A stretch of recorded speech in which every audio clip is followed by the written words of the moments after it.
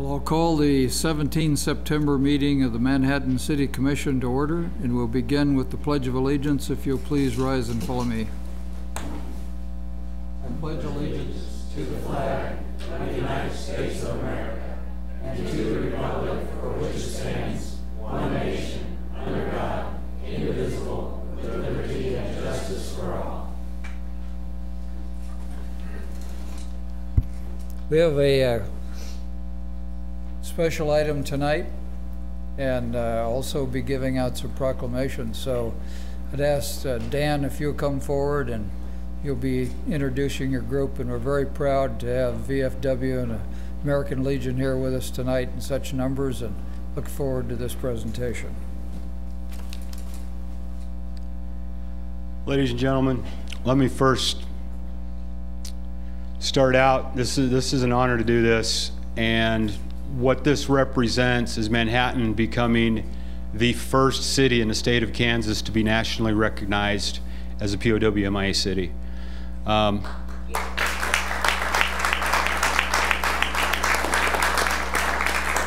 Which goes with Riley County becoming the first county in the state of Kansas to be a POW/MIA city. And I'm going to introduce the representatives from Jefferson Barracks in St. Louis, but I do have a bit of news after talking with them. Kansas will be the second state in the nation to be a POW/MIA state, second to Missouri, which is where the project started. So let me introduce Stephanie Roseland and Pat Kessler from Jefferson Barracks in St. Louis, Missouri. But I would also like to make a quick recognition of the VFW members, the DAV members, and the American Legion that are here representing all veterans from the city of Manhattan.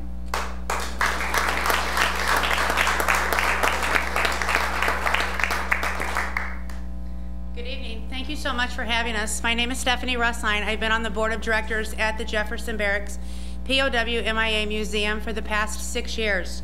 I went to a meeting just like this, and I'm not a veteran, but I'm very proud to serve and honor my veterans. I'm a funeral director and embalmer. I went to a meeting and I sat in the back of the room, and tears began rolling down my eyes, and I could not contain myself, because I found, after growing up in a funeral home and being a funeral director for the past 26 years, that there's something much worse than burying your child or your parents or your brother or your sister, and it's this. It's not knowing where they're at or if they're ever going to come home. So I am very honored to be here, and I am very thankful for what you did to become one of our cities. Pat?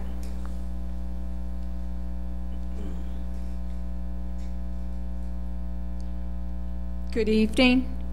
Thank you, Manhattan, Kansas. You are awesome. We are honored to be here this evening. The POW/MIA Museum I have been associated with for 10 years. I'm their chief researcher, and it's an amazing journey. But it also, without our veterans and without our veterans organizations, our auxiliary, our writers, our sons, the museum would never exist. The VFW has 2 board members and 2 auxiliary members, and the same with the American Legion. So tonight is also a shout out to you and the work you have done for the veterans and the work you have done for Manhattan, Kansas. Thank you.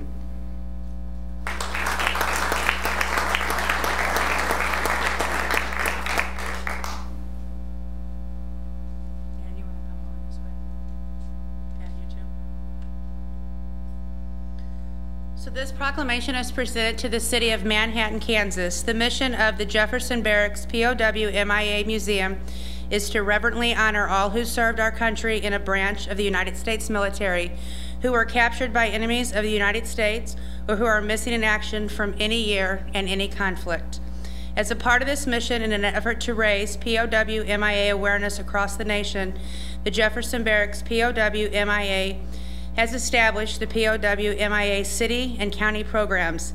They are open invitations to towns, cities, municipalities, and counties across the country to join together with you, Museum, to help ensure our promise that no one is left behind and no one is forgotten, and that promise is kept.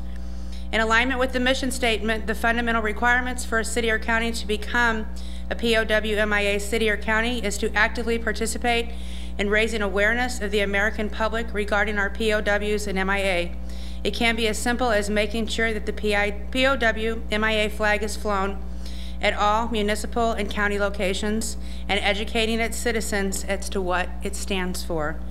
With the addition of the great city of Manhattan, there are now 18 cities designated as POW MIA cities and 3 POW MIA designated counties, one of which is Riley County, Kansas. It is now our honor and privilege to so officially proclaim the city of Manhattan, Kansas as our newest POW city.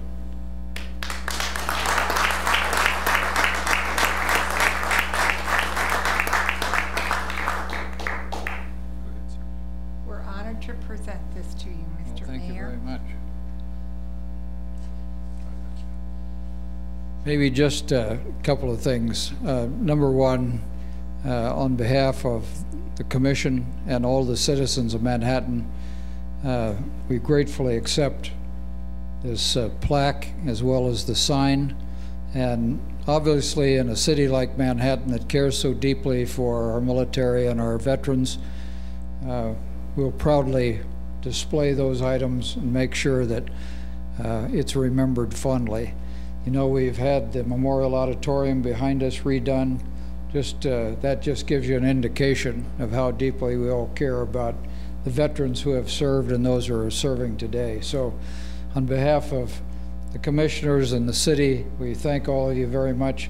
Before we leave, I'd like to get all of you up here so we can get a group photo. And so you have one more thing for us? I have one more thing. This is a challenge coin from the museum, and this is a book for you. This book came about very uniquely. We were at a convention for former POWs from World War II, and there was a softball convention going on.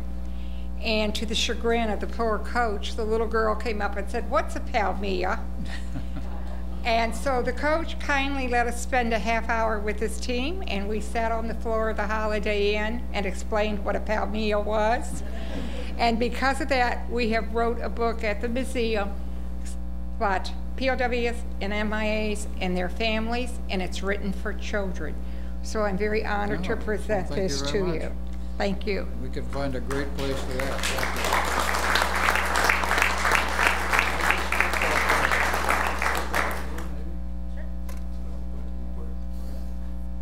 Then, can you have your folks come up and we'll...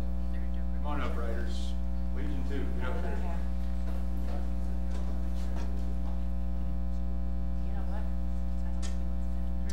Thank you. Get over here, Barry. Let's let Barry get over here. Yep. I'll slide in over. Slide in over there. All right. You? I think it's you, Mayor. Come on, sir. Do we want to move the microphone?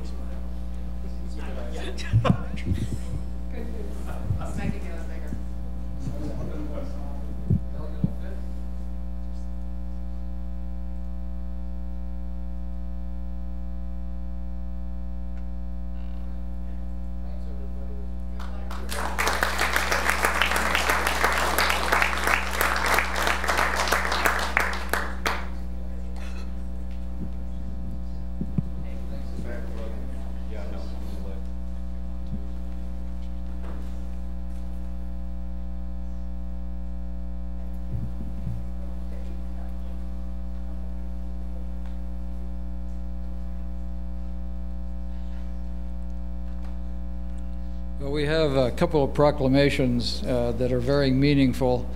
One that ties on pretty close to what we've just done, and that is Constitution Week. The United States of America is singularly blessed to have a Constitution that guides us to this day, starting from our very founding. That's a document that is probably unique in history. Something that is a touchstone that we use today, not only in our legislature, but also in our Supreme Court. So I just ask that on this Constitution designated week, that everybody refresh their memory. There's a lot of little nice booklets that you can get to refresh your memory on the Constitution of the United States. That's very important. So Laura and Gail and Nancy and Kathy. Maybe just two, okay. All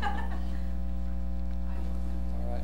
So what we'll do is we'll have Gary Fees read the proclamation and then ask you to make any remarks you'd like to. Whereas September 17, 2019 marks the 232nd anniversary of the drafting of the Constitution of the United States of America by the Constitutional Convention.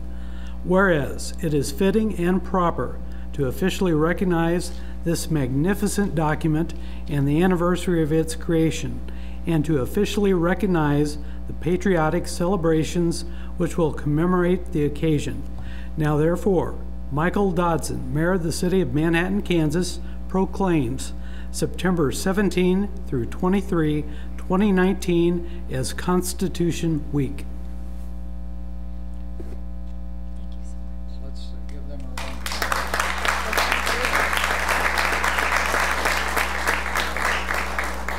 Thank you, Mayor Dodson. We really appreciate this. And his words were excellent, and it couldn't be more humbling and emotional to be here on the coattails of you guys. And what an important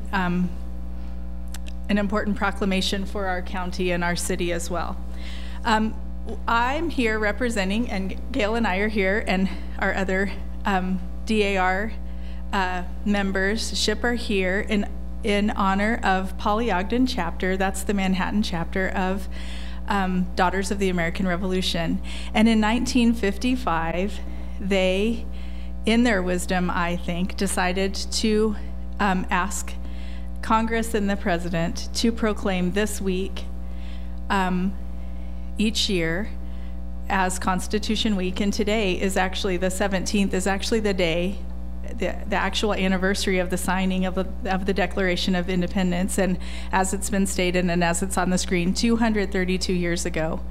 And we're so fortunate to live in a land where we have liberty, and we share and enjoy so many freedoms. And I concur with Mayor Dobson that it's a great document. I was reading it today, and it's pretty amazing. DAR exists so that we can promote patriotism, historic preservation, and educational causes across not just the United States, but actually we're international because we have DARs all over the globe. And our President General has challenged us to rise and shine. And I just hope that as we promote the Constitution that we do that. Our state regent is Susan Metzger, and she's actually a Polly Ogden this year, so that's kind of neat. And her theme is Welcome Home. And I feel like, again, that really ties in with what we heard before, because one of our goals and one of our charter for the next 3 years is to welcome home our veterans and other men and women that serve in different capacities. Thank you again for this honor.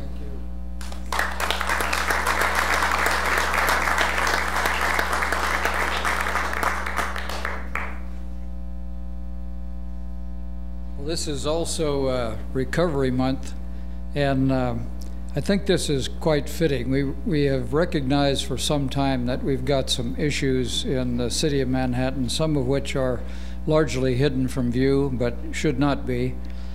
We've worked very hard, and a lot of the commissioners behind me have been primary in advancing this, along with Robin and some others. But one of the first things we did was place some professionals in our police department, and the police department was open and accepting of that idea, and I think we've all learned a great deal from it.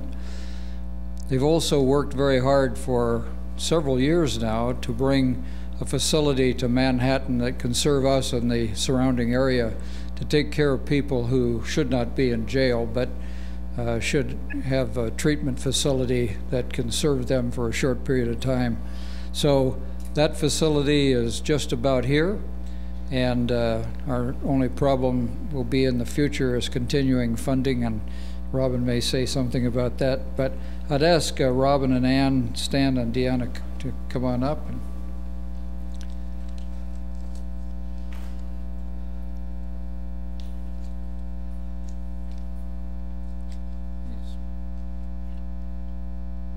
I'll ask Gary to read the proclamation. Whereas behavioral health is an essential part of health and overall wellness. Prevention works, treatment is effective, and people can and do recover from substance abuse and mental disorders. Whereas it is critical to educate our policymakers, friends, and family members, healthcare providers, and businesses, and that people should seek assistance for these conditions with the same urgency as they would any other health condition. Whereas the U.S. Department of Health and Human Sciences, the Substance Abuse and Mental Health Services Administration, the White House Office of National Drug Control Policy, and Pawnee Mental Health Services observe Recovery Month to raise awareness and understanding of recovery from substance abuse and mental disorders. Now therefore, Michael Dodson, Mayor of the City of Manhattan, Kansas, proclaims September 2019 as Recovery Month. Thank you very much. Give them a round of applause.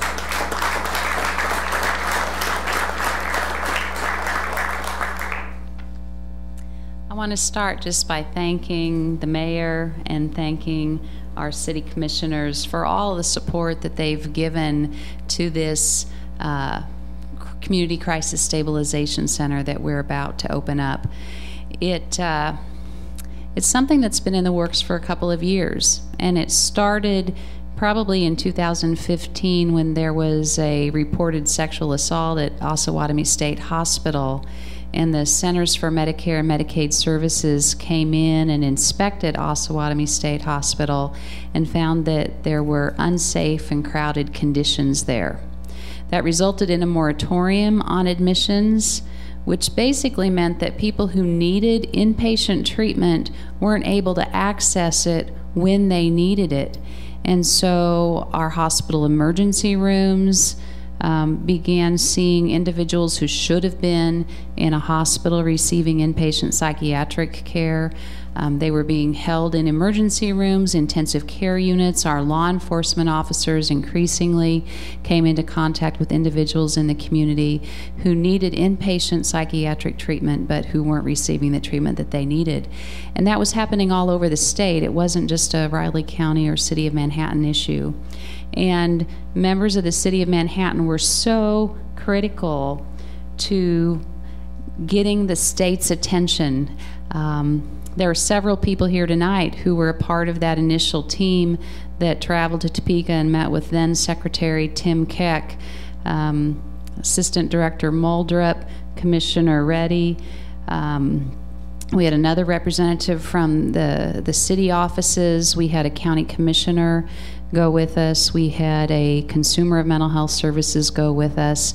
And we had an opportunity to present our needs before then Secretary Tim Keck. That conversation really was the beginning then of a fruitful effort to contract with the state of Kansas for a grant to help pay for startup costs for this Crisis Stabilization Center here in Manhattan. We're on the eve of opening that facility. If you have a pencil, you might pencil in October 17th or 18th. We haven't finalized the date of an official ribbon cutting, but we have confirmation from the Secretary of KDAD's, Laura Howard, that she is going to make herself available to be here for that ribbon cutting. And so as soon as we know a precise time for that, we'll let you and other members of the public be aware of that, because we would really value your participation in that, and especially the participation of our city commissioners who have been so supportive and so key to the opening of this facility. So I'd like to just for a second pause to say that yes, this is Recovery Month. I appreciate that our city is proclaiming September as Recovery Month. I think it's also interesting to note that Suicide Prevention Week falls within Recovery Month, and World Suicide Prevention Day, in fact, was last week. The reason I think that that is so important is because when people lose hope of recovery from mental illness or substance use disorders, that increases the risk that they might attempt suicide. And the Centers for Disease Control offer a couple of pieces of information that I think really help put some perspective on this. Between 1996 and 2016, the U.S. suicide rate increased by 25.4%. But more alarmingly is that the Kansas suicide rate during that same period of time increased by 45%. We have to do something about that. It's even more alarming that our youth are increasingly turning to suicide as a way to cope with their loss of hope. In 2017, there were 99 Kansas youth between the ages of 10 and 19 who took their own life. And those tragic statistics made Kansas the 8th in the nation on a per capita basis for the amount of youth suicide. Our Attorney General for the state of Kansas recognizes this is a serious problem. He named the first ever youth suicide prevention coordinator. Gina Meyer Hummel has taken on that position, and her job will be to take a look at this issue of youth suicide in the state of Kansas and come up with recommendations for how we can have an impact on that. So I think that the important thing for us to remember is that treatment does work, and recovery is possible. So thank you again for giving us this opportunity. Thank you.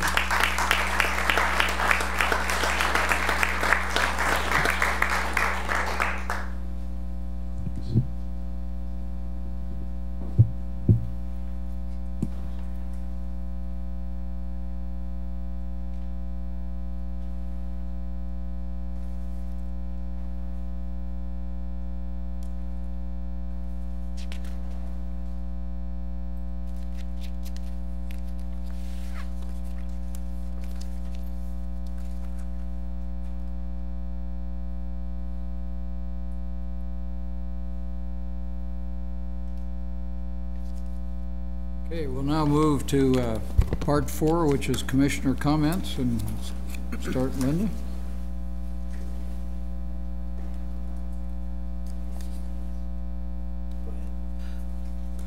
I'd just like to welcome the Planning 316 class members that are here tonight. Thank you for coming.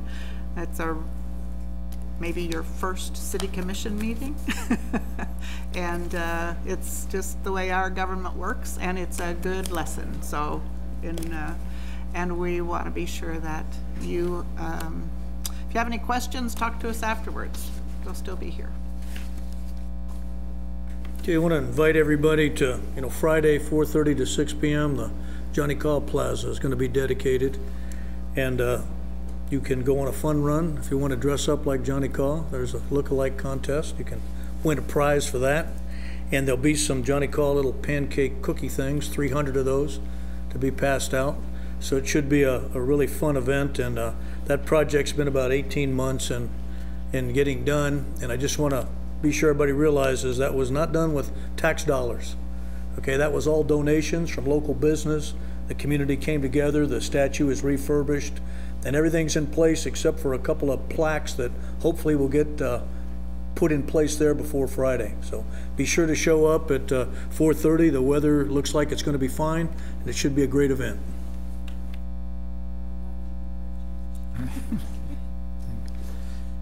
Maybe just to mention that we want to thank Lori Bishop and the Volunteer Center, as well as some other agencies, the Greater Manhattan Community Fund and the Armed Forces Community Fund, for putting on the 9/11 Remembrance Ceremony up at Bishop Stadium.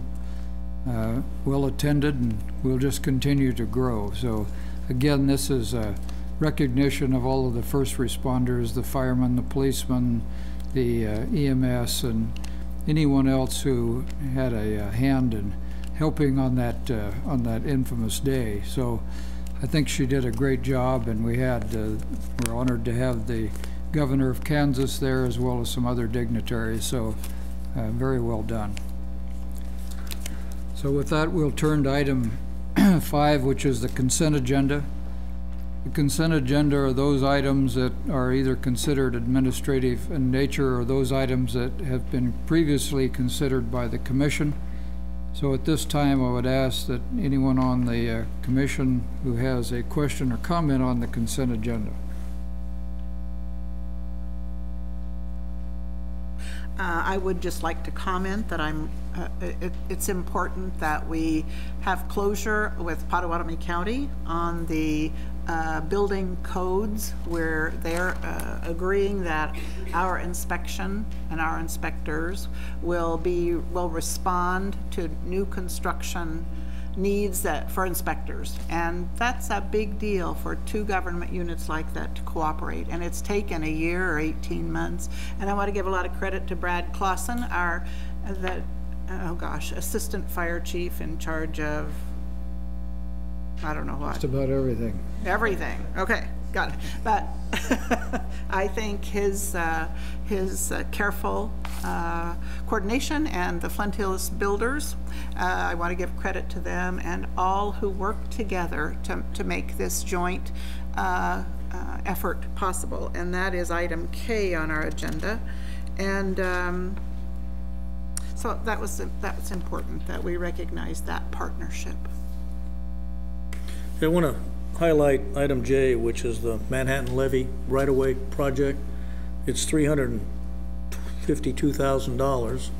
Very important that we continue with this project, and you might remember in July the City Commission approved a partnership with U.S. Army Corps of Engineers to take care of that project. Now that's actually about $10.5 million when all said and done. So this is just a part of it. And it also looks like it'll be maybe a 20-year bond that may pay for it, which is going to be about 2.2 mils on the property tax for each year over the next 20 years. That's one way of funding it. Another way of funding it would be the possible passing of the 0.3% sales tax that's coming up here in November. So I wanted everybody to understand the implications of those two things, because this project is well along. We've pretty much committed the 10.5 million, and the levy is going to be put in place. And the other point is, I've gotten some email from folks over in Dick's Addition and Northview wanting to know, well, why is this important? Because the levy doesn't protect me personally, my house in that area, because the levy does not extend far enough to protect all of that. But it's important for anybody that lives in that area to recognize that the levy does protect the city water department, and that serves the entire city. And if water were to come over that levee, it would be a disaster to lose our water department, and that would affect everyone citywide.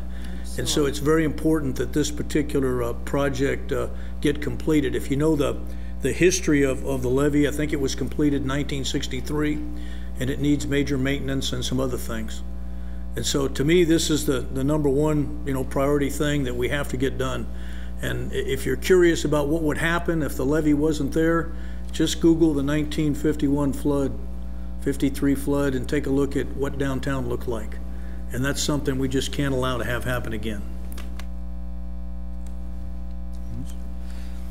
All right, we'll ask for public comment. Anyone wishing to comment on any item on the consent agenda, please come forward. Love to hear from you.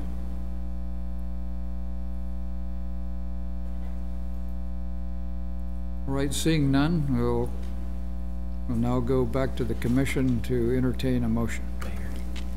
If I could, I'd like to echo Commissioner Morris's statement about Brad's team as well as Katie's team that work with Potawatomi County to put that agreement together. But I also want to especially recognize Brad Clausen. This is his last city commission meeting before he retires next week. So he's happy about that. I want to thank him for all his service that he's done for the city of Manhattan. Appreciate it, Brad. Are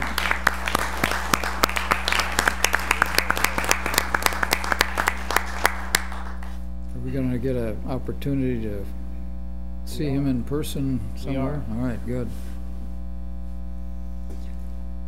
Okay, I'll make the motion that we approve the consent agenda. Second. Call the roll, please. Mayor Dodson, Yes? Commissioner Reddy, Yes. Commissioner Butler, Yes. and Commissioner Morris. Yes. Motion carries 4-0. Just so the public knows, Commissioner McKee is absent tonight. He's on business on the East Coast, and I think this is the first one he's missed, so I appreciate his service here too. We'll move to item 6, which is the general agenda, and we'll start with item A. And item A is to consider the first reading on an ordinance adopting the standard traffic ordinance for Kansas City's, the edition of 2019. So Wes Garrison, Assistant City Attorney, will be presenting. Oh, thanks, Wes. Yes. All right.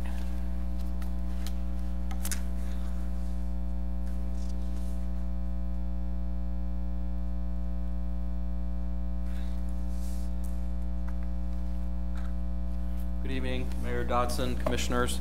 I do have the privilege of presenting to you today the 2019 STO adoption ordinance, as well as a proposed micromobility ordinance that deals with electronic assisted scooters. The presentation will be in 2 parts. The first part will deal with the standard traffic ordinance, adoption ordinance, and the second part will deal with the micromobility ordinance. As far as some background is concerned, what is the STO? Each year, the League of Kansas Municipalities drafts the standard traffic ordinance. It's based on the Kansas Traffic Act, and the League publishes it every year. The city adopts that ordinance, incorporates it by reference through the city code every year. We also incorporate additions, modifications, and deletions from that STO, and we publish that in section 3117 of the code. State law limits the ability to change certain things within the STO, but the cities do have the ability to change certain aspects of that. As far as the legal department work, what we've done, we reviewed the 2019 STO for those changes between the last year's version and this year's version. We cross-reference those with the city code to check for any conflicts or any concerns with existing codes, and then we send off to the other city departments for any feedback, as well as to Riley County Police Department for any feedback that they have on the 2019 STO and those changes. We didn't receive any feedback that was negative or concerning, or any desire to make any changes. As far as what's actually in the 2019 STO, no major changes in the law. That's pretty standard, except for e-scooters. That was an addition this year that's garnered a lot of attention by this commission and other cities. The updates that were made to the STO were done so in order to correspond with the existing state law that's either been in existence for a while, or if there was a Senate bill or a House bill that was passed that affected state law, these changes were incorporated to have some consistency. Specifically, there were a lot of additional definitions and amendments to definitions just so that they matched what the state law says. Specifically with electric assisted scooters, they defined it in subsection 1 and what an electric assisted scooter is, otherwise known as an e-scooter, and they regulate that in 135.1. They defined it, as you can see, a self-propelled vehicle that has 2 wheels in contact with the ground, an electric motor, handlebars, a brake, and a deck that is designed to be stood upon when riding. And you'll note that it's the same as the Kansas statute there. Section 135.1, subsection A, makes it unlawful to operate an e-scooter on an interstate, federal, or state highway. Here in Manhattan, a person would not be able to ride an e-scooter on Tuttle Creek Boulevard, Fort Riley Boulevard, Sethchild Road, or East Points Avenue, except if they were crossing that street to another road. And that's indicated in subsection D, that exception there. Subsection B essentially indicates that e-scooters are to be treated just like bicycles, which means that riders must follow the traffic laws as any other vehicle on the road. They are subject to the same duties that a driver of any other vehicle is subject to. Riders are subject to the same rules as bicycles, those extra rules that are implied on bicycles, specifically no more than one rider on a bicycle at a time, no clinging to vehicles. The bike rider must ride on bike paths where those are available, and the vehicle or the bike must have proper lighting when it's riding at night. Subsection C grants the governing body the authority to regulate e-scooters further than what the STO does, including prohibition in the city at all. So you could, as a governing body, prohibit them from being in the city at all. That's not what I believe the Commission's intent was, and so the draft ordinance that's before you leaves it alone. It does not make any changes to those regulations on 135.1. It is the city, it's the recommendation of the city administration that the commission approve the first reading of this ordinance, incorporating by reference the 2019 STO with amendments as set forth in the ordinance.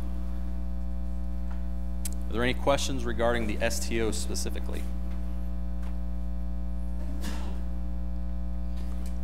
There were a lot of definitions in this one, which I think is helpful. And the other thing that caught my eye, and we talked about it when we were up at the radio station this morning, is in the past, evidently there's been some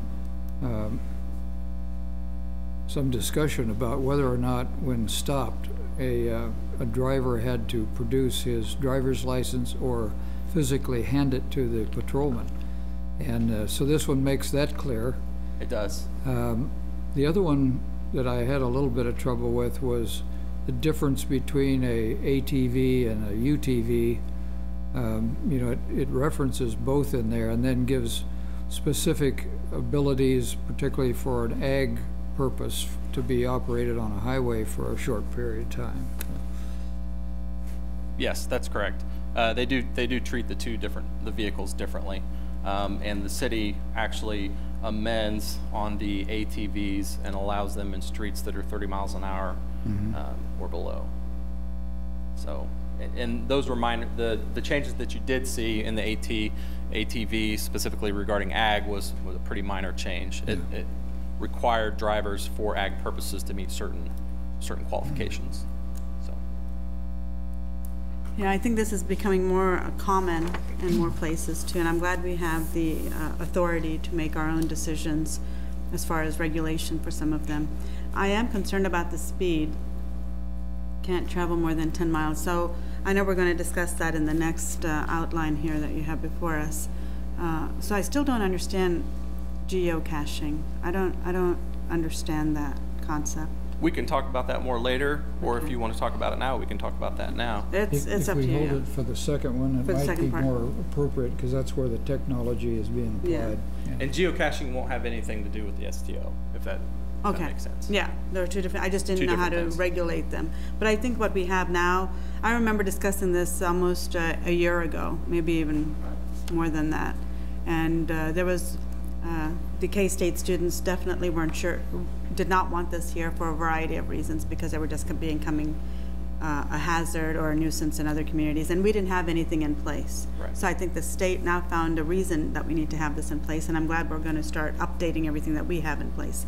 And the second part of this is going to get into more details about what we can and cannot do. But regulation is going to be key because even with the bicycles we have in place, the residents or the car drivers are still trying to figure out some of those spaces and areas and maintaining that responsibility between the bicyclists and between the auto drivers. And this is going to add to that. So I think those are some complications and challenges. We'll see what happens with that. And campus is completely different, so I don't know how they're going to handle it on campus. But as far as the city, I'm glad we're starting to look at some key components for the STO. And RCPD was involved in this, which is the other good enforcement piece of it. I'm curious how Triangle Park in Aggieville is treated, if you would. We've talked with the university over the last year, actually, with regard to e-scooters, and that was something I was concerned about. So I wanted to be sure to ask. We treat the scooters like we do bicycles, but then there are certain areas, and I just wondered if you could explain that for the public and, yeah. It's university land. I don't know. I'm asking. If it deals with, is it university land? So or yes. Triangle Park is in Aggieville. Yeah. And later, at the next segment, we're going to talk about amending an ordinance to not allow bicycles on sidewalks in Aggieville. We already don't allow bicycles on sidewalks in Aggieville. We're not going to allow e-scooters on sidewalks in Aggieville, and I think that would include Triangle Park. The whole park, not just the sidewalks around Triangle Park. So we're also going to come back with a Parks and Rec ordinance that would allow micromobility solutions in parks and trails. However, because we do not allow e-scooters on sidewalks in Aggieville, you wouldn't be able to use the e-scooter in Triangle Park. That would be an exception. I just wanted something on the record. Thank you. Any other questions about the STO? Well, so just wait just 1 minute. We'll ask if there's any public comment on this, and then we'll take care of the part one here. So at this point, is there any public comment on the STO?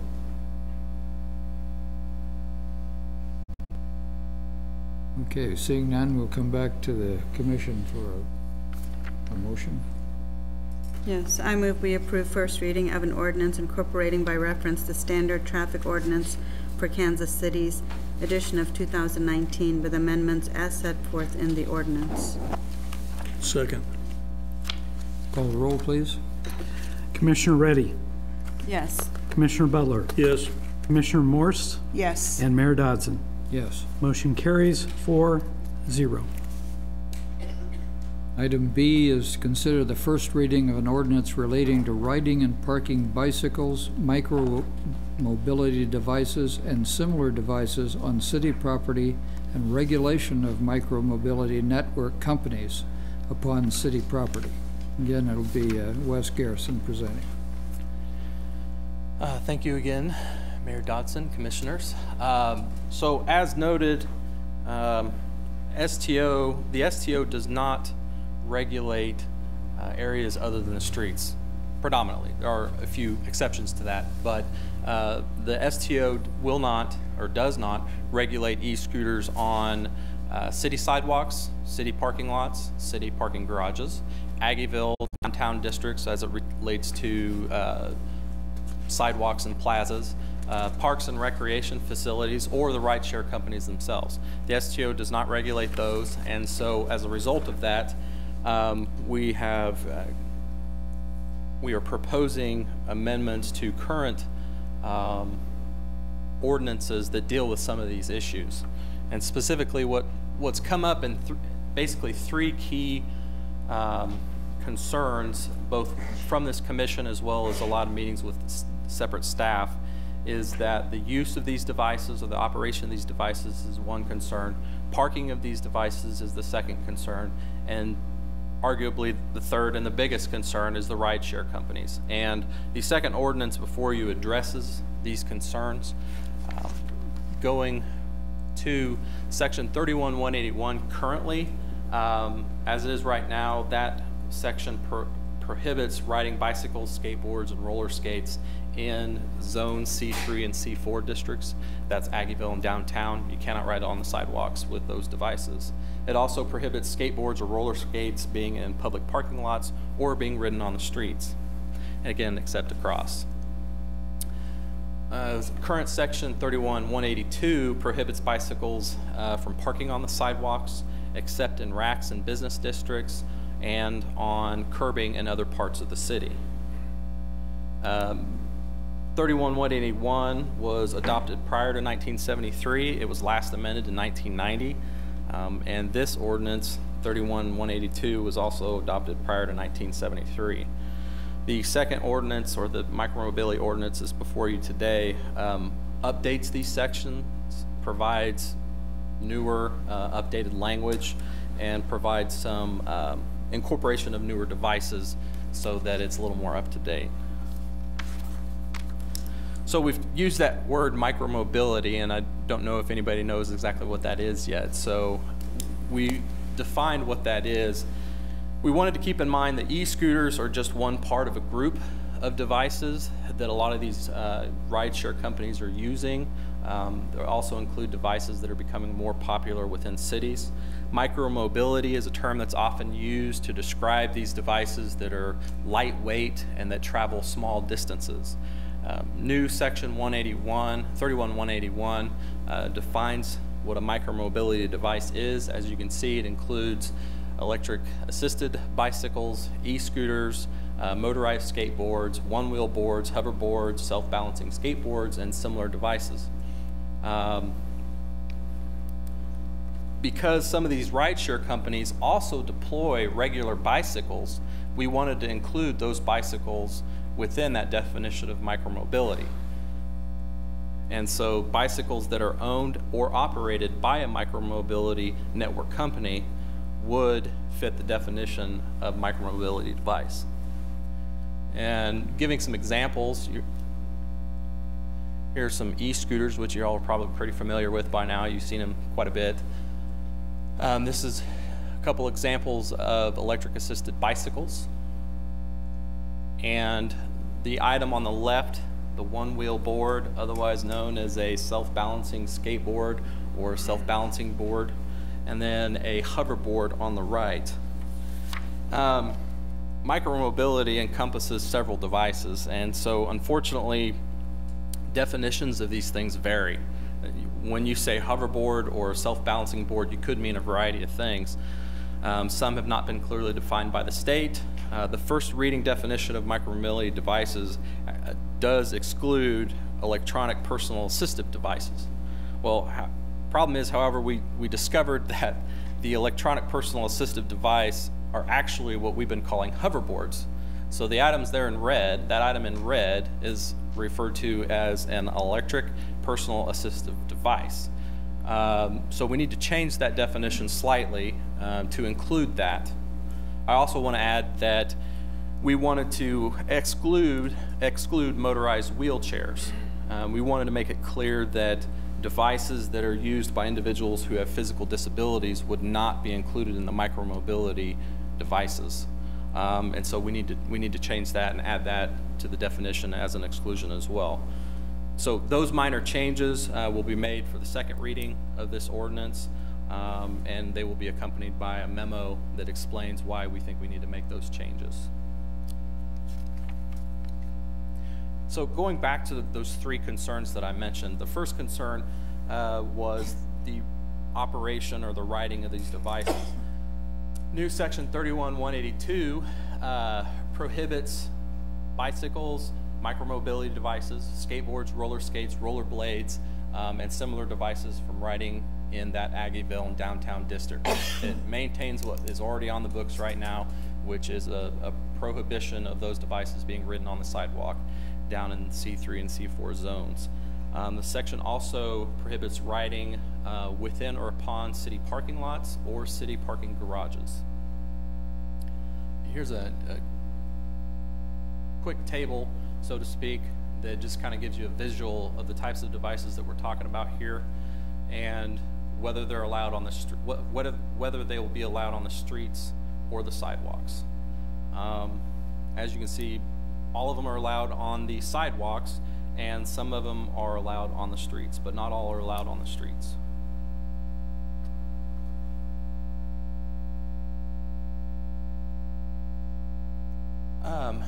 Continuing. Wes? Yes, sir. Yes, ma'am. Isn't a hoverboard, maybe you already mentioned this, it's electronic, isn't it? It's what? Electronic? Yes. Yes, it's an electronic motor. But it goes on the sidewalk? Correct. Okay. And the difference for why it doesn't go on the street? I didn't understand, I guess. I thought all electric ones are going on the street. No, an electric hoverboard, and I'll go back to electronic hoverboard, or what's called a electric personal assistive, is the deal on the right, this item here. Right, okay. E-scooters, electric assisted scooters, are these devices here, electric assisted bicycles here. Does that answer your question, or Commissioner? I guess. I just thought because it was electric that somehow those were automatically going on the street, and except for the bicycles, but. Right. What this chart tells you is that bicycles, electronic assisted bicycles, electronic assisted scooters, and motorized bicycles are allowed in the streets.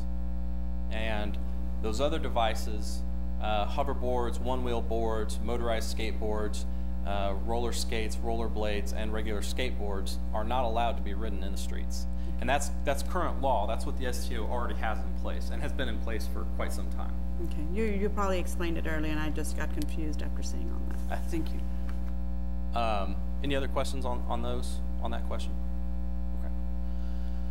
Okay. So continuing the first concern,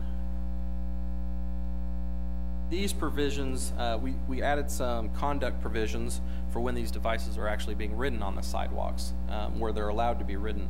These provisions were added to protect the safety of the riders of these devices, as well as the pedestrians that are going to be sharing these sidewalks. They must yield right away to pedestrians on those sidewalks. They must give an audible signal when overtaking or passing individuals who are walking, and they must travel at a reasonable or prudent speed no greater than 15 miles an hour. And reasonable and prudent speed, on a normal bright sunny day, 10 miles an hour might be reasonable and prudent, but depending on weather conditions, or perhaps there's an event going on at that time, 10 miles an hour on a sidewalk that's a busy sidewalk with pedestrians may not be reasonable and prudent. And so that gives an officer who's enforcing this specific ordinance some discretion to observe that. And then ultimately no greater than 15 miles an hour on the sidewalks. The second major concern was parking, and in the new ordinance 31-183, we address bicycles, e-scooters, and electric bicycles and other similar devices. It indicates that you can only park those devices in city-approved racks or designated areas within those C3 and C4 districts, specifically Aggieville and downtown. That's how it is currently with bicycles. They're supposed to park in those designated areas. And also that they only park on street side curbing or in city-approved racks or designated areas, essentially everywhere else in the city.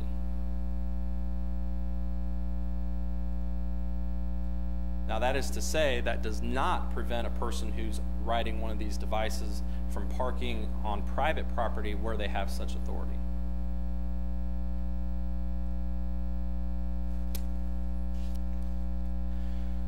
So the third concern I mentioned earlier was the rideshare companies. So we wanted to define those other than just saying rideshare company. We needed to indicate exactly what that was. The STO provided us some guidance when it related to Uber and Lyft and those types of deals, but micromobility is a separate animal. So this is the definition that we have proposed to the Commission. Essentially a corporation that uses a digital network to connect these devices to operators, or the riders to the operating devices for transportation. So what that means is companies like Lime, Bird, VioRide, those would be included in micromobility network company. However, that would not include Green Apple Bikes. The distinction there is that Green Apple Bikes does not use a digital network to connect the devices to the riders. So if there's any concern that this would include Green Apple Bikes, and that would be a concern, that's not accurate.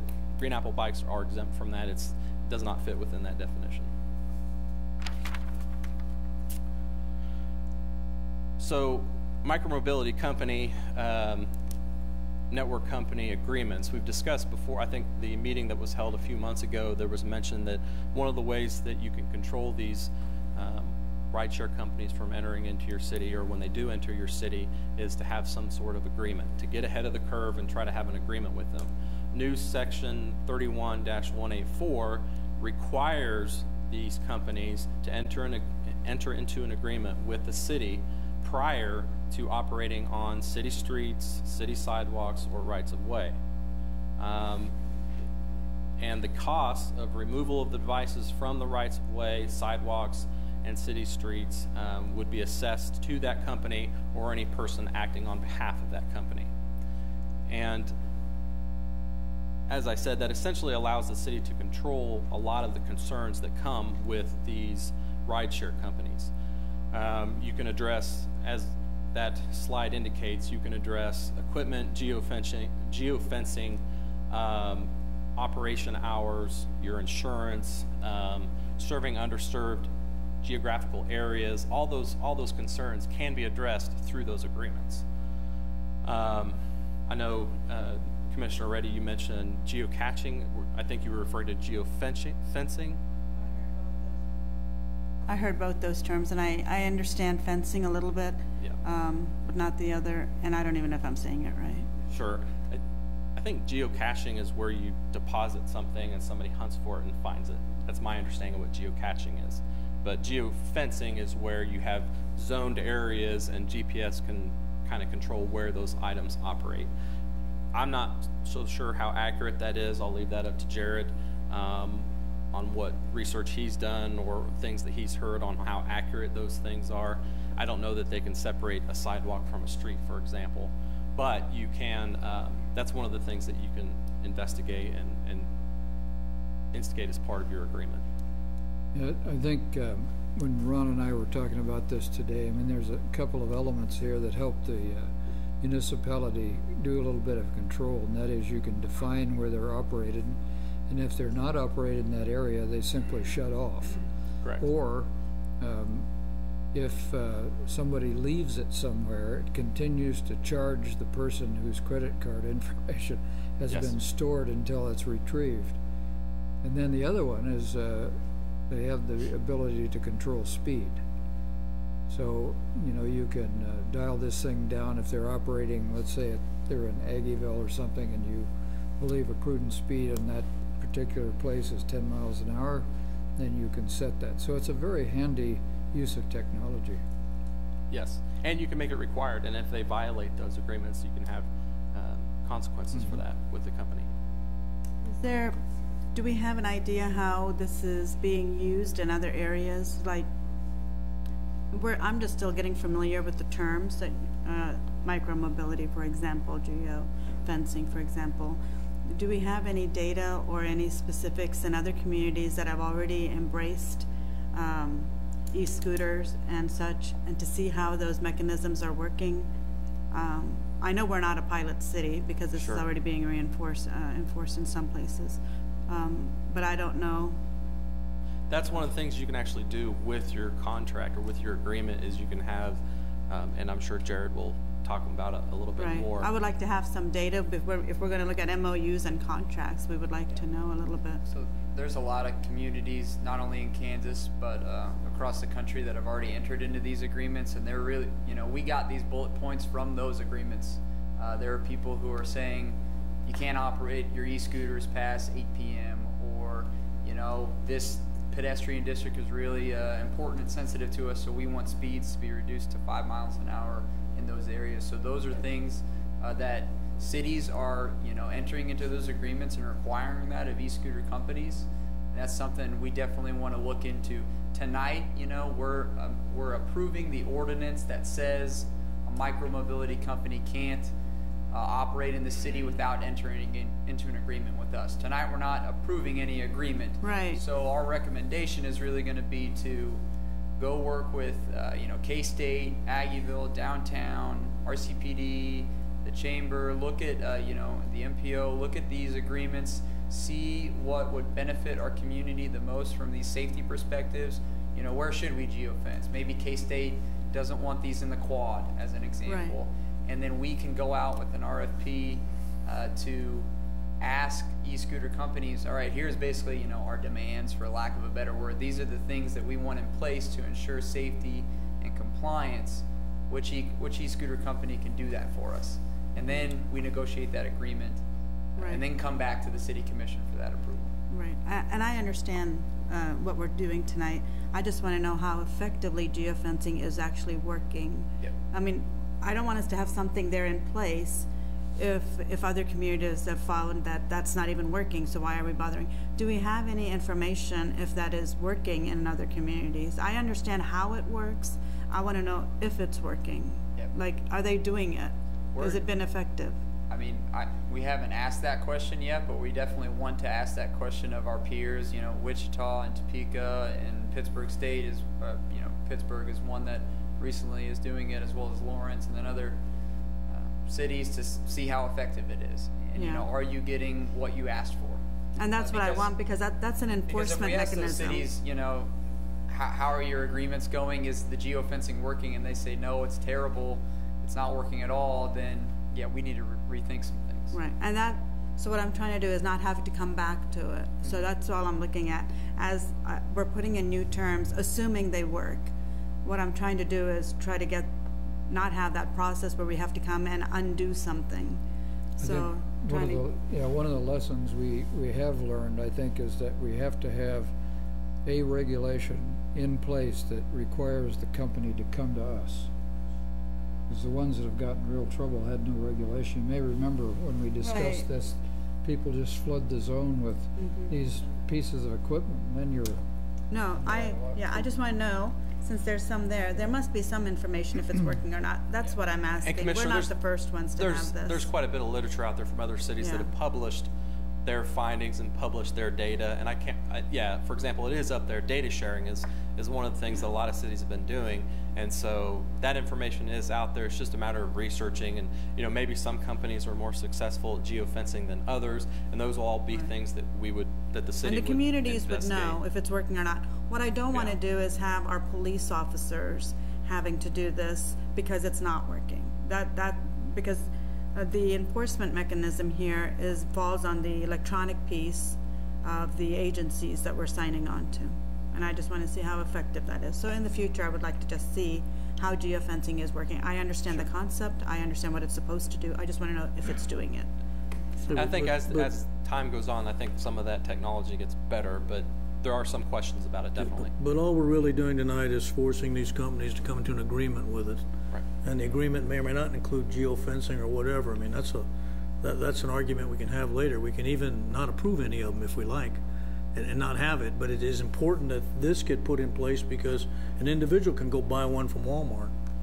And so, you know, it'll take care of the individuals. We got to cover that base first. Then this sets the stage for long-term decision on what an agreement actually entails. So I don't have a problem with it. And I will say, you know, I'd look for the commission for guidance, but like I said, our kind of recommendation would be to work with the stakeholders and then come back with, you know, some type of RFP process for one company to operate in the city if that's what we decide that we want. Bigger cities, you know, Wichita is a good example. Their you know, legal department created an agreement, a blanket agreement kind of, and then e-scooter companies came to them and said, yeah, I'll sign that agreement so I can operate, and then they had multiple e-scooter companies operating throughout their community. They're a much larger community, so that makes sense. I don't think that's going to make sense for you know, Manhattan given the small population, so you know, we're looking at more of an approach of let's select the best company that fits what we need so that they can, you know, meet all those needs that we have. And this is different than on campus. The university would have different rules and the city would have different rules, right? They would have different rules for their property. Now, regarding the streets and rights of way and sidewalks, that would be the city's. Yeah. And, you know, so when we work with that company, I had a meeting with K-State and their administration and student body last week, and they're not looking to enter into any agreement. They're looking for the city to enter into that agreement, and then, you know, they can speak on whether they want them or not on campus, but that's something I think the city can work with the university if they have certain areas maybe that they, you know, have certain, you know, safety concerns or anything like that. Okay, thanks. To continue on, I mentioned Parks and Rec facilities, and it came up earlier with Triangle Park. Section 2389 of the City Code prohibits unlicensed vehicles, including motor scooters, motorcycles, mini bikes, and go-karts. We need to update that. That was last amended in 1989. Some of the terms, they don't have a definition by the state statute, by the STO. They're outdated, they're unclear, and so our intent at this point is to provide the commission with a different amendment to an ordinance at a later time. As what was already alluded to with parks and rec facilities, there's a vast variety. We've got parks, we've got trails, so there needs to be some more processes put in place and looking at that ordinance and approach that with you at a later time. So city administration again recommends the city approve the first reading of this ordinance amending Article 5 of Chapter 31 Code of Ordinances. I'm sorry, I forgot to ask generally, were there any questions, any further questions? Anybody have a question or comment, or you want to hear from the public maybe? Or? I just have a question about about this on private property. Yes. And I'm thinking of a big parking lot like at West Loop or Walmart. Is it up to them to develop their own rules on their property? Yes, Is that true? If it's private property. That's what I would have assumed, but I just wondered. Thank you. Okay. Just so they don't have to have a sign every 5 feet.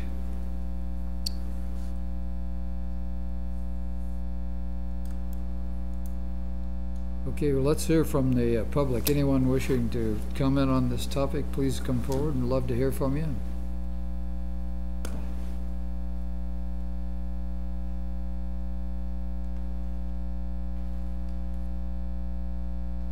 Thanks for coming, by the way. Yeah. Good evening, Mayor, Commissioners, City Manager, and everybody else that's here. I'm Linda Cook, Chief of Staff for Kansas State University, and I'm here to talk on behalf of the university. And as most of you know, we got into this topic probably about 1.5 years ago when Byrd approached the university about bringing e-scooters to campus. And that's when we said, no, we need to talk with the city, recognize that there was not the Kansas ordinance that even allowed or recognized these micro-mobility devices. So we put everything on hold and actually banned them from the university at that point in time. But since that time, we have been studying this, watching what's been going on in other campuses and other communities, knowing that this day would come. And we did pull a committee together that represents students, faculty, facilities, housing, security, our general counsel, and athletics. We did have Jared at the meeting on last Friday. And as a committee, we identified the concerns that we have, and they basically regard safety, regulations on where they can be used on campus, and that includes athletics. There's concern up at the stadium, and it's the parking lot issue and the safety there. And then just parking on campus. But as a committee, even though there are those concerns, we recognize these devices are coming to Manhattan. Actually, we see them on campus already. I see a couple of students already with their e-scooters, their electric skateboards, and it's a different kind of a one-wheel device, but they're zipping around all over campus. So they're coming, and it's an attraction for young people, and maybe some not so young people, because we have some faculty that want this as well. But it does help in that short trip when you don't have parking places. It's an environmentally efficient type of device to get around on the 1 mile trip that you need to make. So we see the advantages to it, but where we are, and we want to get behind this and work with the city and allow them on campus, but we want to work out the ordinances or regulations that we would have on campus that would really focus on the pedestrian and rider safety, particularly head injuries. That's where the statistics show are the most injuries. So it's what we do to make the regulations to really protect the safety of both the riders and the pedestrians not hitting each other. Parking on campus, we got to provide the right kind of parking, and that really depends on the company you choose and how they designate the parking and the kind of racks that we would have on place, particularly utilizing some of the bike racks, but special racks. And if they're not parked in the right place, that's another way that you can use the app, because it'll continue to charge them if it's not parked in the right place, because that is an area where communities have problems, where they're in the middle of sidewalks or they're just dumped somewhere. But in this case, they'll be charged if they're not in the right place. Restrictions on where they can be used on campus. We don't want them in the really congested areas on campus. So that's where we would work with the city and the company on where we would want to geofence on the campus, the areas where we don't want them to be ridden. Also restrictions on speeds. You can get them down to like maybe 5 miles an hour in some areas, or a little bit higher speeds where it's more applicable.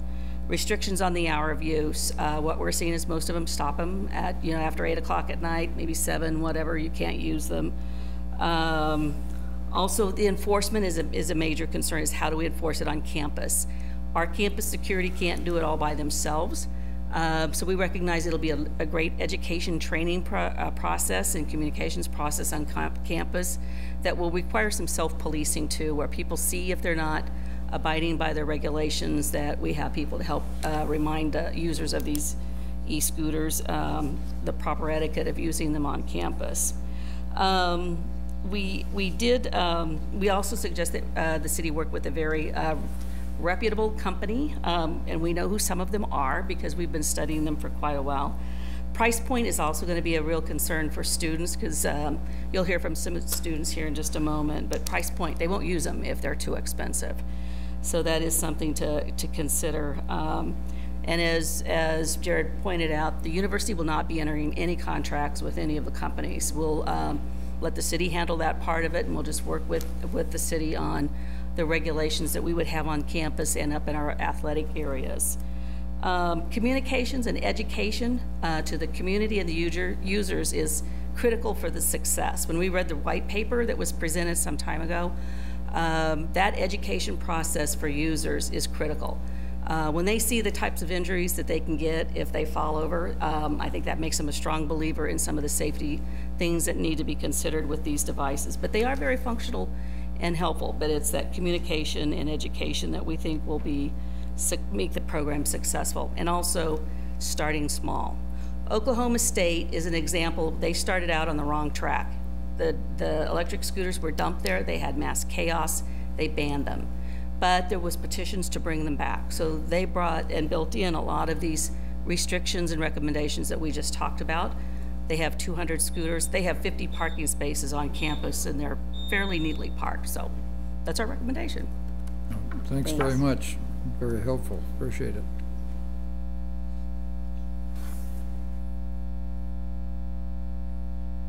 Please come up. Yeah.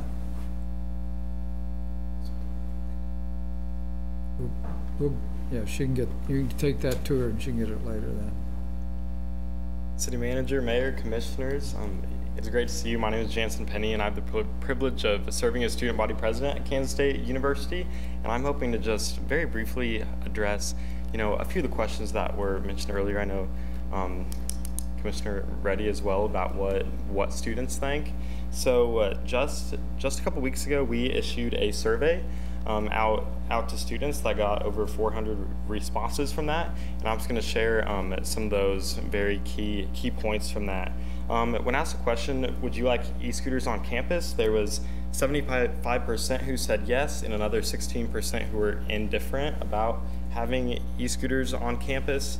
And then we also asked how often would you ride an e-scooter, and this is something that I'm honestly very surprised about. Over 50% said multiple times a week. Then 20% of students said 2 to 3 times a month, and then another 10% 2 to 3 times a semester. And the remaining students said that they just would not use these scooters at all. And the point about the cost and paying for students was also brought up by Linda earlier. And so on that, as far as some of those price points, 6% of students said they would pay over 30 cents a mile for that. 39% said they would be willing to pay between 15 and 30 cents a mile, and then another 21% between a penny and 15 cents per mile. And I can get all that information to you with the graphs and some of those anecdotal responses as well for you guys to look over later on after the meeting.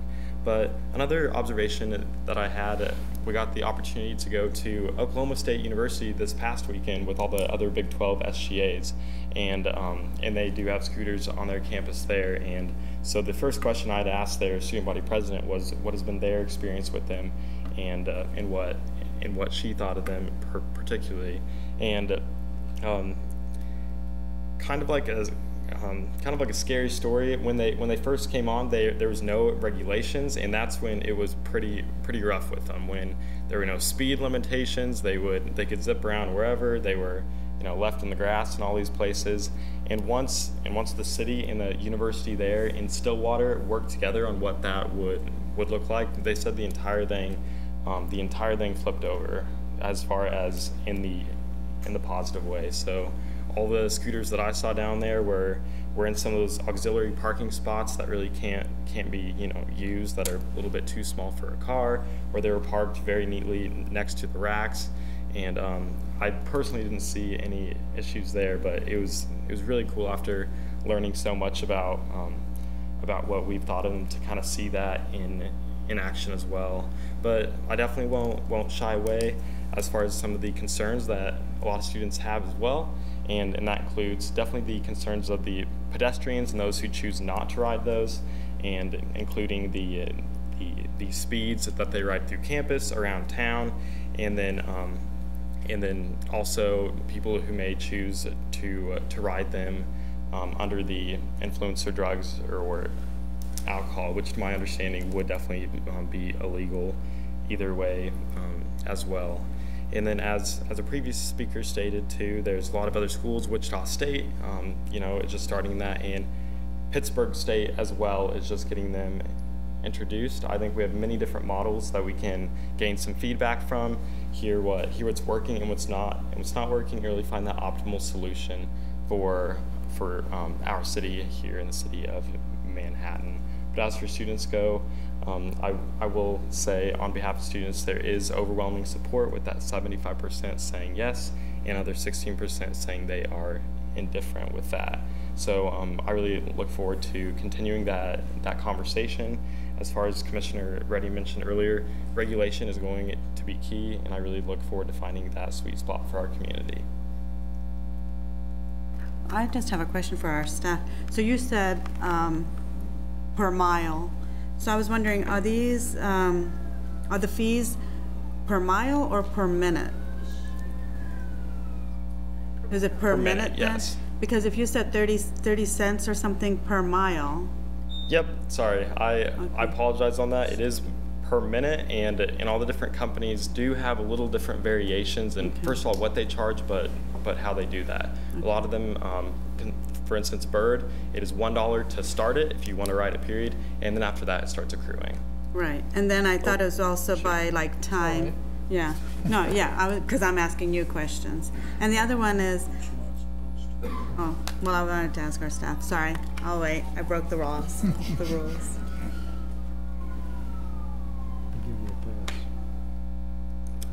Put in line real fast.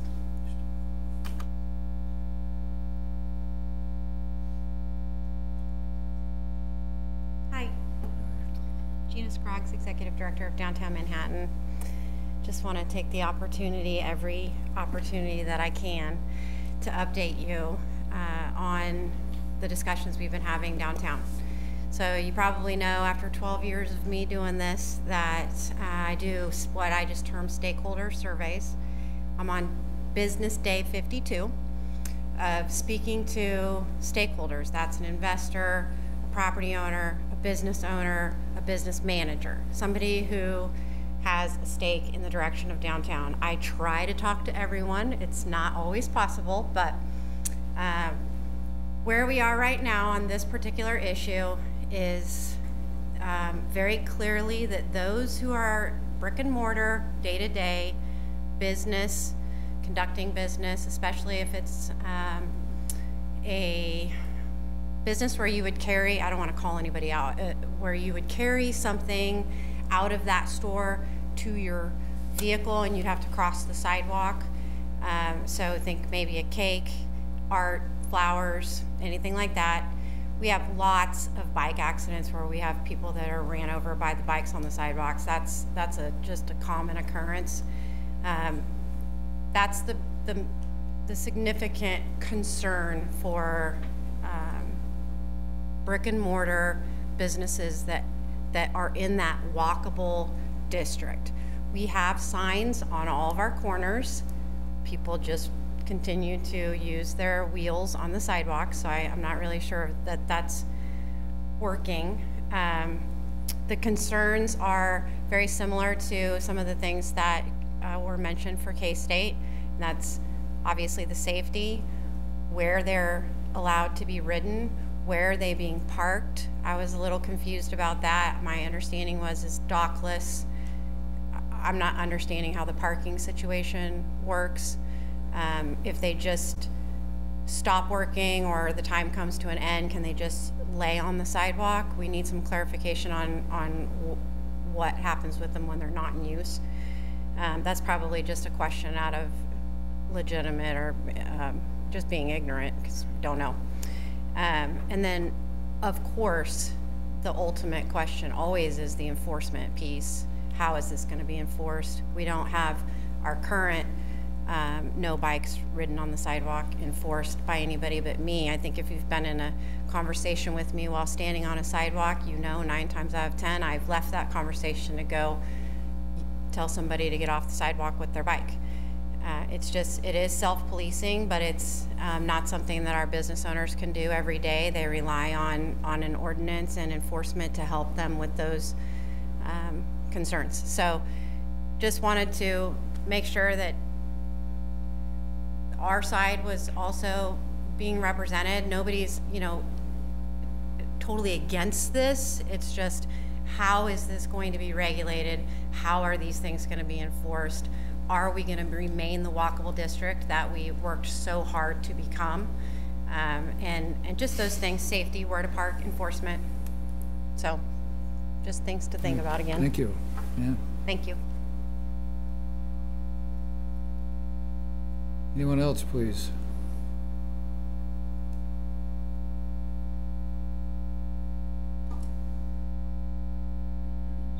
All right, we'll come back to the commission for further questions and comments.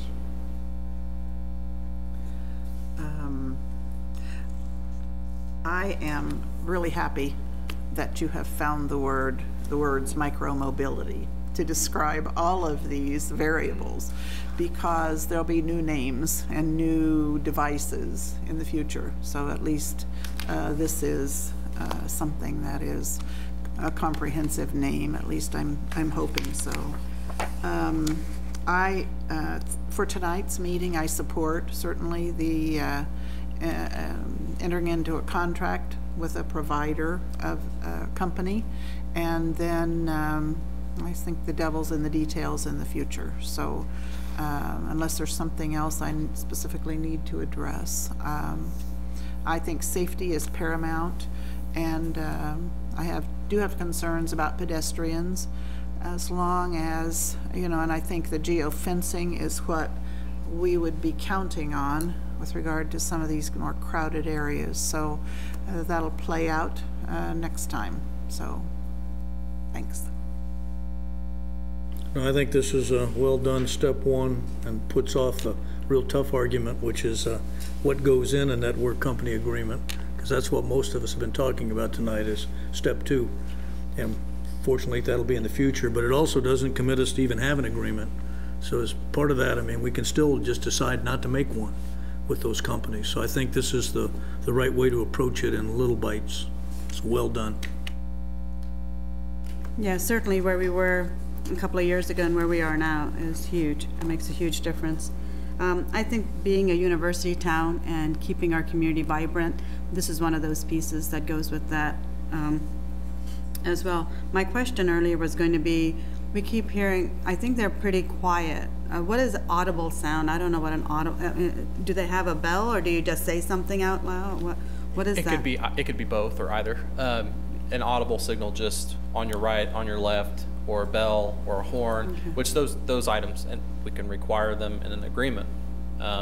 But for the non-company user, in other words, a person who has purchased an e-scooter, they can say, "Hey, I'm coming up behind you," or they can use a bell, or something that you can put on a child's bicycle. Right. Just as long as there's some sort of warning, an audible warning to the pedestrian that that person is approaching behind them. Right. Because we've seen them in Washington D.C. when we went to our National League of Cities, and I've seen them in other communities as well, and people are just whizzing through. And these are people that are very comfortable and they use it every day as a mode of transportation, and not just recreation. It's just how they go about their business. And they usually are on sidewalks where there's multiple people and a variety of things happening on the sidewalk. I think it's good to give it a shot, and I'm glad we're going to put some kind of ordinance in place and have some control over this. And I like working with the university as well. I like the data that I heard from SGA, and I appreciate the information that Linda Cook has provided also. Safety is key. You know, the helmets and all, I don't know how all of those work for e-scooters, but I know when accidents happen, they're pretty dangerous, especially on something like this. Speed is critical, and all of that we can control as we move forward, but I would certainly like more data about how other communities are enforcing, like I said, the geofencing or the speed. How is all of that working? We don't want a major accident to happen, and if there are preventive measures from keeping that from happening, then we need that information up front as we make our decisions. We don't want to have a single one of those incidences. So let's see how that's working and what's caused all of those in the past. Thank you for your work on this. I know it took a lot of people and a lot of time. One question, when you used the term curb, what exactly does that mean? I mean, you know, the curb is kind of the transition between the street and the right-of-way. So yes. Is it, when you say curbside, do you mean on the street side of the curb or? Street side curbing, yes, so Yeah. the street. So they would not park on the grass or in the right-of-way. They would park just like a normal vehicle would, where it's not, and I think I failed to mention that, where it's not otherwise prohibited. Right. So throughout the city where there's areas that it's no parking, they would not be allowed to park their bicycle, e-scooter, or e-bike because they're a bicycle. They would have to follow the same rules. But in an area that a normal vehicle could park, they would park similar to how a vehicle parks, just street side curb. There's maybe 3 points that I'd want to make. One is to reinforce the part of education. You know, these devices are emerging, and even with bicycles we have issues. So we've really got to try to reinforce the education part of this so that people aren't surprised, and then we don't have kind of clashes, even if they're not physical, between pedestrians and the people that use these things. The other one is that we have this balance that we have to reach between whether you are safer riding in the street against a car, or whether the pedestrian is safer having you ride on the sidewalk. And it kind of depends on speed and density, you know, so we've got to give that some thought as well. Then the other one is when you get downtown or in Aggieville, one of the things we're trying to achieve is some mobility. I mean, that's in the name here. And so overall, we're trying to get some people out of cars into these devices so that we don't have so much traffic, we don't have so much parking issue. And so in order to do that, we've got to give some thought to where they store the device, where they park, if you will, because it doesn't do us much good to have one parking stall at, you know, the corner of 3rd and Points if they're shopping at 6th and Points, even though there's no store there, but you get my point. So as we kind of work our way through this, I think it's similar to what Linda Cook said. You know, you want to make sure that these things are usable, but you can't have them stowed all over the place unless it's a proper parking spot. So I just ask you to think about that, but I just echo what everybody said. I think some really hard work has gone through this, and appreciate you working with KSU and the community. Thank you. I don't have anything else. So entertain a motion? I'll read it. I make the motion we approve first reading of an ordinance amending Article 5 of Chapter 31 of the Code of Ordinance related to the riding and parking of bicycles, micro-mobility devices, skateboards, and similar devices upon certain city properties, and relating to the operation of micro-mobility network companies upon city property. Second. Call the roll, please. Commissioner Butler, Yes. Commissioner Morse, Yes. Mayor Dodson, Yes? Commissioner Reddy. Yes. Motion carries 4-0. Okay, thanks. We'll now move to item C, which is Construction Manager at Risk, Aggieville Parking Garage, AG 1903, and Laramie Street Improvements, AG 1992. When Ron and I met early in the week, one of the things we talked about, this was originally on the consent agenda, and there's sometimes you find items that are have been through a process but are still important, and there's still some pieces that remain to be fully explained. As you know, even at this one, we discussed prior to this meeting that the construction manager at risk term is probably not well known across the community. So this is an opportunity to talk through some of these issues and finalize this and get it to an RFP. The other thing we discussed, and we'll be amending this to the motion, is that we were asked to select a commissioner to sit on the selection process, so we'll include that. So Jared, thanks. Thanks, Mayor. Jason. No problem. Jeez, where's no my problem. brain? Too many J's up here. Yeah.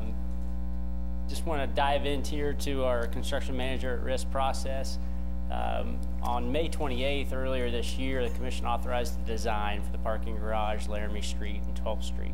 That was all with Olson, Walker Parking Consultants, and BBN. So we're actively engaged with all three of those entities right now. We are starting to get some concepts in, and some discussion has taken place.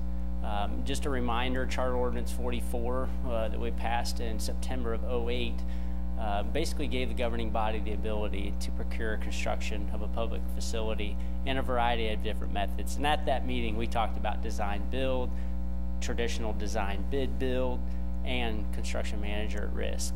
We use construction manager at risk with the Flint Hills Discovery Center.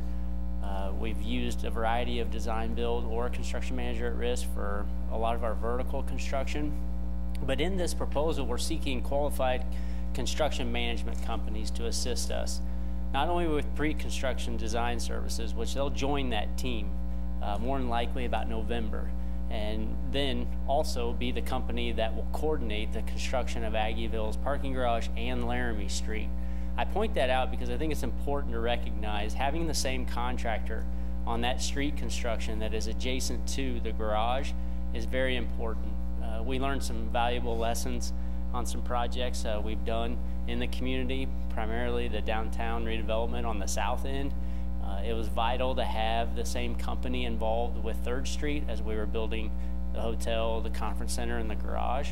So we learned some valuable lessons, and we really would like to see that same contractor. They're dealing with a lot of folks in the utilities, and if they can coordinate things and not be pointing fingers at other contractors who are responsible for other right-of-way or infrastructure, it assists us greatly. We have an estimate right now of about $10 million for the construction of a 500 stall garage. That's roughly $20,000 per stall. Just as a reminder, we spent just over $15,000 per stall for the 430 down at the parking garage, which we debt financed for about $6.5 million. That's construction manager at risk. Will assist again with the design elements and help in estimating that total construction. We can also provide the guidance along the way that we like to keep this within budget. So when we come back to you all and we're talking about certain improvements within the garage themselves, whether it's facades and how we want this to look from the outside on the 1st floor, 2nd floor, 3rd floor, 4th floor and up, and then just how it functions and transitions within the facility itself. There's a lot of money you can spend inside of a garage to make it safer, to make it feel more accommodating, and we'll have those different components as part of our design and moving forward with that price. Ultimately, that construction company then, much like they did for design build, will deliver a guaranteed maximum price to deliver the construction of both the garage and Laramie Street, and that'll be after these have been both 100% designed by Olson, by Walker, and by BBN. Some of the advantages, we get to develop that relationship early. In a traditional design bid build, they roughly have 30 days to react. In this circumstance, we're going to get them hired in November, and it's more than likely going to be about May or June before we're under construction. So they'll have 7 months to 8 months with us, with our design team, working through all the components, getting feedback from the governing body and from the community. And it just gives them time to digest the entire project and provide pre-bid services to keep the improvements within budget. To me, that is one of the most critical pieces to this. The expectations are clearly defined with the construction company. If you recall, we just went out for an Asian exhibit at the zoo. We did traditional design bid build. We had a design that estimated it here, and we had a bid that came in here. And it just creates a dynamic now where we're back with the contractor trying to figure out what can we build. In these circumstances, we'll be working with that budget over that 6-7 month period. And when they bring that guaranteed maximum price, it's not a matter of a result of a bid. They're delivering the price that basically we've told them to deliver and worked with them to deliver. They will receive competitive bids. They go out and competitively bid all aspects of the project, some of which their construction companies may complete, but many subs are entertained in a construction manager at risk project. We can coordinate that parking garage construction with, again, the Laramie Street. That mobilization will sync, and that utilization of this process will coordinate our utilities in a much more concerted effort.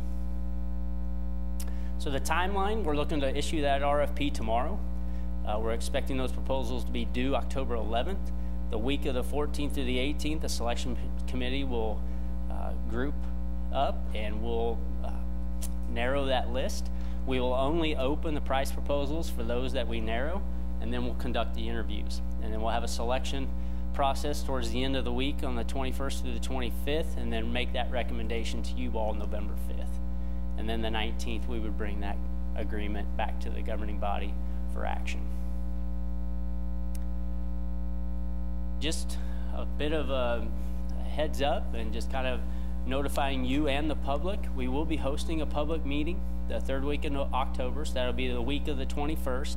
We'll schedule an evening meeting, more than likely happen at the Pavilion in City Park, and we're going to talk about all 4 components within Aggieville currently under design. There's the garage itself, there's a parking management plan that will be discussed. We'll have options for Laramie Street from 14th to North Manhattan, and we'll have 12th Street options from Bluemont to Morrow. And then we'll host a commission work session here on the 26th of November to talk about all 4 of those components again. We'll relay back the feedback we received in October and all the options that the consultants have provided to the community. More than likely, we'll be back in front of the governing body in February with the new board and go back through what we heard and get feedback, so then our consultants can go finalize, if nothing else, 12th Street. 12th Street water line to connect to the hotel, which should start construction within the next couple weeks, needs to occur in the April timeframe, and that would be a great opportunity for us to be removing concrete, removing the pavement, getting down to the water line, and when we come back, we're coming back with the final product, building to building, new sidewalks, new driving lanes, new amenities between Morrow and Bluemont on 12th Street. Action this evening is authorizing the construction manager at risk RFP, and again, as the mayor pointed out, appointing a city commissioner to that selection committee. Be happy to answer any questions you may have. I appreciated the mayor's introduction of the term or title, construction manager at risk. I understand what a construction manager is. What is the at-risk part? It's that part of the contract where they're going to come forward with that guaranteed maximum price, and they're going to basically not charge us any more than that. So much like it's not a whole lot different than design build. That construction company comes forward with that guaranteed maximum price to build that product, and they'll stand behind that. Now, you may be able to realize savings throughout the bidding process, and sometimes those savings can come back to the city, or we can take those savings and put them right back in the facility. Those will be decisions really we'll bring back to the governing body if we do realize any of those savings. Just maybe to expand on that, there's several types of contracts, and kind of you start at one end, it's a fixed price contract. Mm-hmm. And this is essentially what that is. In other words, you agree with the developer on a fixed price.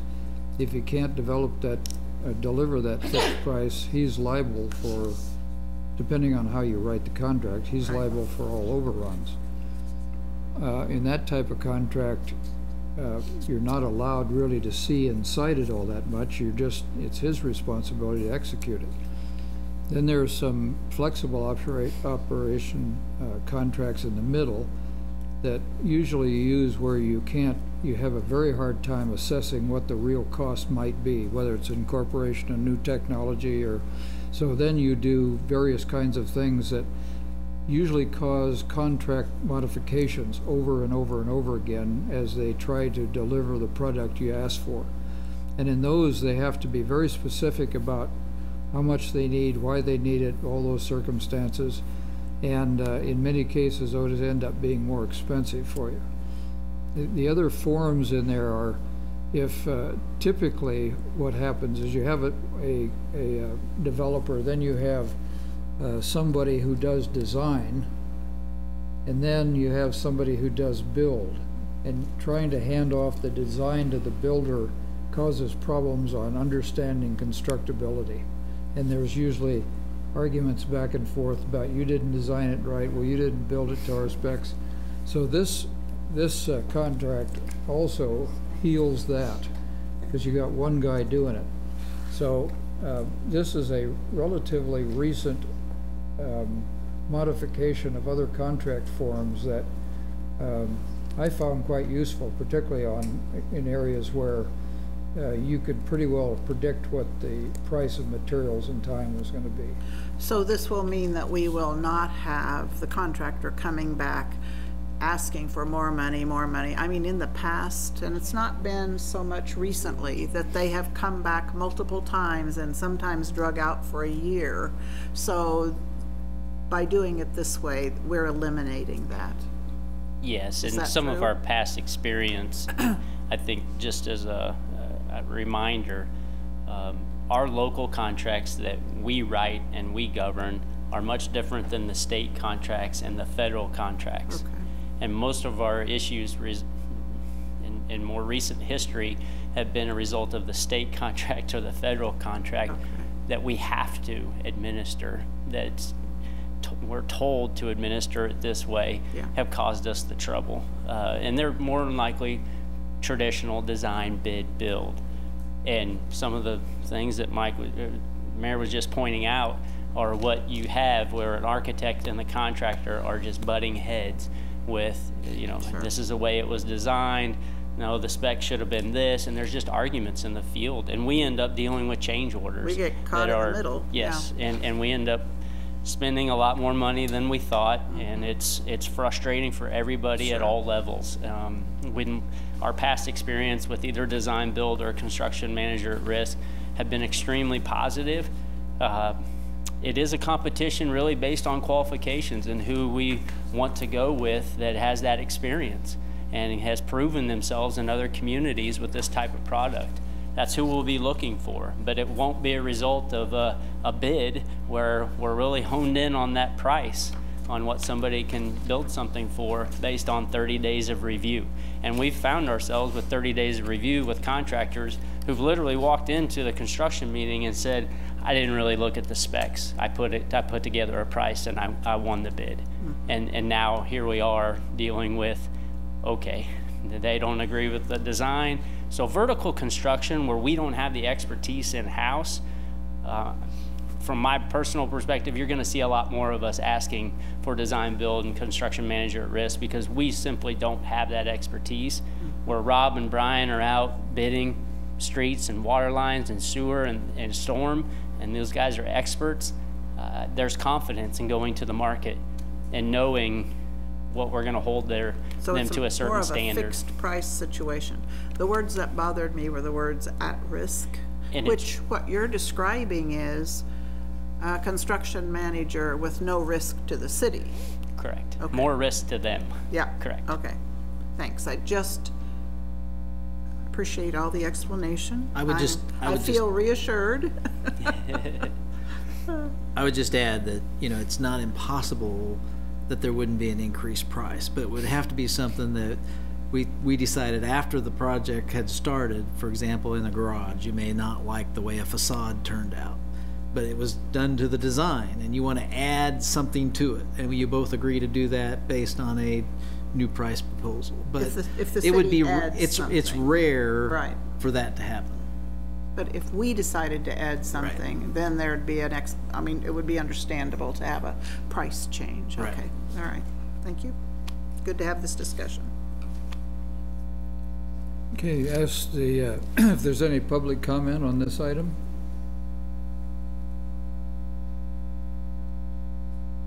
Okay, seeing none, we'll come back to the commission for a further comment or a motion. I authorize the issuance of request for the qualifications request for proposals for a construction manager at-risk contract for the parking garage AG 1903 and Laramie Street AG 1902 improvements in Aggieville, and appoint Commissioner Butler to serve on the selection committee. A second. I'll second. Call the roll, please. Commissioner Morse. Yes. Mayor Dodson. Yes. Commissioner Reddy. Yes. Commissioner Butler. Yes. Motion carries 4-0. Okay. Well, that was the last item, so we'll stand adjourned. Thank you.